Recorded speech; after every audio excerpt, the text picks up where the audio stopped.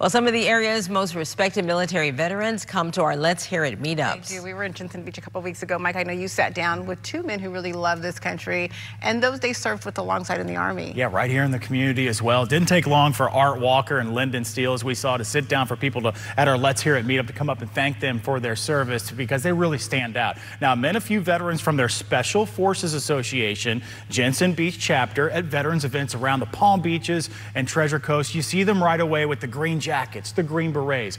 Army Special Forces, or Green Berets as they're called by many over the years, are an elite military group that uses unconventional war methods for counterterrorism. That can often mean training other countries' military behind enemy lines to fight their oppressor. Both Walker and Steele, they have done just that, and they take great pride right now in talking to high school junior ROTC students and giving them advice with their parents. Listen to this. To succeed, only two things. The first thing is, don't quit, just keep trying. Someone is going to notice. And the other one, the most important one that the parents love, is always do the right thing, especially when nobody is looking.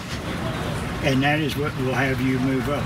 Anybody who was in Special Forces, please call, and we'll invite you to our monthly meeting, and you can help out when we go to schools and do work with the high school junior ROTC program. And then also we conduct, the Special Forces Association conducts a scholarship program.